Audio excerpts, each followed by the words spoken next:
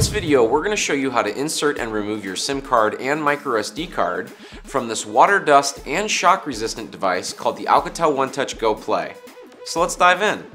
Along the top left-hand side of the Go Play smartphone, you will see a port cover that reads SIM and microSD. Use your fingernail to pull the port cover open.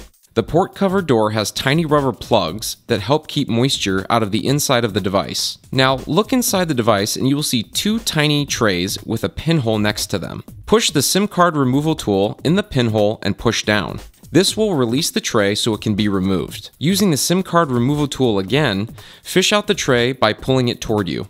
Place the nano SIM or the microSD card in the appropriate tray and then use your fingers to slide the tray back in its proper place. Push it in until it locks in place. Close the port cover properly and you are all done. Thanks for watching this how-to video. If you want to learn more, click one of the videos above, or you can visit us at alcatelonetouch.us.